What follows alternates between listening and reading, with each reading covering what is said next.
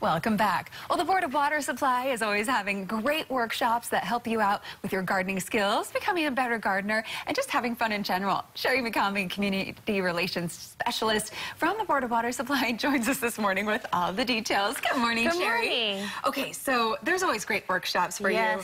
The next month, though, February, what do you guys have planned? Full of workshops. We have 5 in a row. Every Saturday starts at 10:30. You must be pre-registered. Starting with February 1st, we have Rock Your Garden workshops. Some people ask, what does that mean? Are you going to, like, put rocks in the garden? Well, we are, but they're going to be kind of uniquely special. You're going to be able to create your own and then also learn the scientific names of your plants. So you can even bring a picture or bring the sample plant, and then we can kind of paint it and then put the name, and then you can add it to your garden. Cute.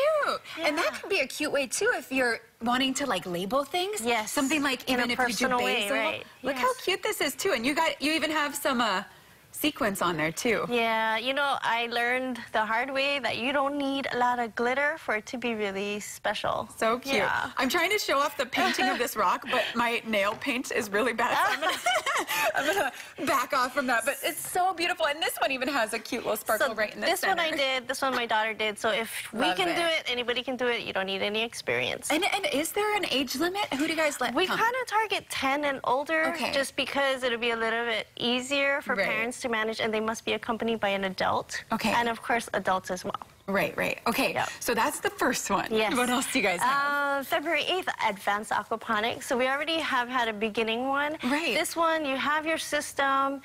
You want to still raise your fish, organic produce, and safe outdoor water conservation. But you want some tips and tricks to make your system flourish. So these are for geared towards that. And then even if you have a beginning knowledge and you just want to get some information, we welcome that too. Okay, perfect. Then we have February 15th, the Rain Barrel Water Catchment Workshop. That one is always very popular, and this being the only Saturday we're offering it until the summer, I think we're going to be quite busy. Definitely. Learn about the water catchment systems. They're going to go over important construction points, installation and maintenance techniques, and then you go home with a 55-gallon barrel. Awesome. Okay, and again, this is the only one that you guys are going to be doing during this wet season. On the Saturday. The next one will be in April on a Wednesday. Okay, perfect. And then we have February 22nd, how to make and use bokashi compost. What's that? It's a different kind of compost. Sometimes you can do a backyard bin, you need heat, you got to turn it. This one is done in a more manageable space, a smaller space, without bugs, heat, or smell. Oh, very nice. So a little bit different, anaerobic instead of aerobic. And then the last one is the Painting in the Garden workshop on Saturday, February 29th.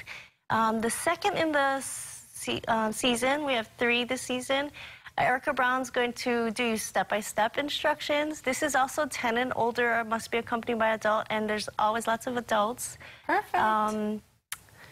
You will learn blending, shading techniques. Yeah. She'll do it start to finish, and you'll be able to go home with the 11x14 size plumeria, which is very drought tolerant. Nice. Yep. And then, of course, not only do you guys have great workshops, you also have your new free Xeric Seed of the Month, right? Yes, so we're doing a little sneak peek. We don't usually announce it till the first of the month, but you got a preview. Yeah, you get a preview. So in February, we're doing the, let's see, the Adenium obesum. I hope I'm pronouncing that right. Okay. It's a desert rose. Oh. So you see the pretty pink flower? Yeah. They are really xeric. You can tell that this one was probably grown from seed because the trunk, this codex, is kind of bigger, and that's where it stores its water, so you don't need to water it as often. These are offered Wednesday and Saturday from 9 to 3, 1 per household while supplies last. Yes. And so seed packets will be available. They make a great house plant. Yes. Easy to care for.